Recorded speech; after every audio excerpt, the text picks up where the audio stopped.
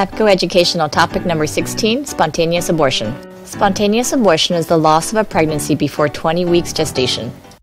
It affects up to 20% of recognized pregnancies.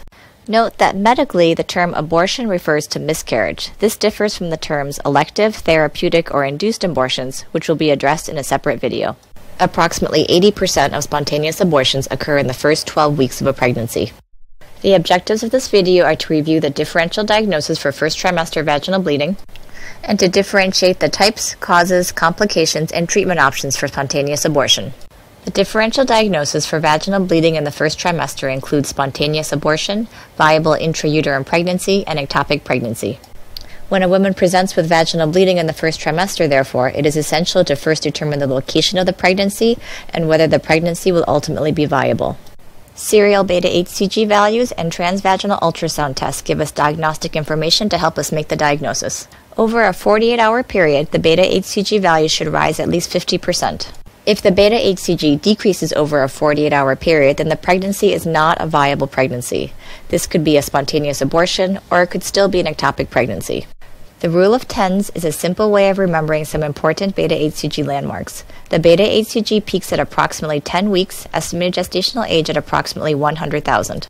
It then decreases, and at term it's about 10,000.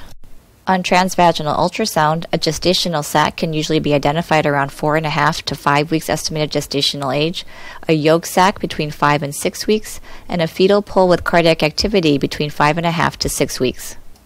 There are 4 definitions that are important to remember pertaining to spontaneous abortion. For a complete abortion, all of the products have been passed without the need for any intervention and the cervix is closed. In an incomplete abortion, some but not all of the products have passed and the cervix is open. In an inevitable abortion, the cervix is dilated but the products of conception have not been passed. In a missed abortion, there has been a fetal demise, usually for a number of weeks, but the products have not been expelled. The most common cause of spontaneous abortion in the first trimester is chromosomal abnormalities. 50% of recognized early spontaneous abortions are attributed to chromosomal abnormalities, most of which are trisomies. Increasing maternal age will thus increase the risk of chromosome abnormalities, which will thus increase the risk of spontaneous abortion.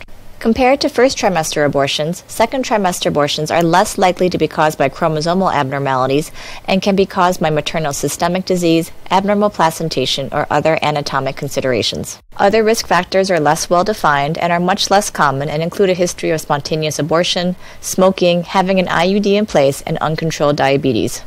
Of note, moderate caffeine consumption is not a risk factor for miscarriage, and this brings up an important point that many patients need reassurances that drinking moderate coffee, having sex, or exercising did not contribute to their miscarriage. Many women need to go through a grieving process after a pregnancy loss, and it is important to provide appropriate support for this process. There are 3 options when a woman has a spontaneous abortion. Expectant management is fine, and some women may want to see if their body will spontaneously miscarry. Surgical evacuation of the pregnancy can be performed with either a dilation and curettage in the operating room or a manual vacuum aspiration in a clinic setting. The third treatment option is medical management, which can be performed in the first trimester with vaginal misoprostol. Remember that if a patient is Rh negative, she will need a RhoGAM injection to protect against isoimmunization in future pregnancies. Let's conclude by discussing possible complications from spontaneous abortion. Hemorrhage may occur around the time of spontaneous passage of the pregnancy or related to surgical evacuation of the pregnancy. If a patient presents with heavy vaginal bleeding with retained products of conception, then a surgical evacuation should be performed. Endometritis after spontaneous evacuation or spontaneous passage of the pregnancy should be treated with oral broad-spectrum antibiotics. It is very rare now for a patient to develop a septic abortion, for this was much more prevalent in the past before the legalization of elective terminations.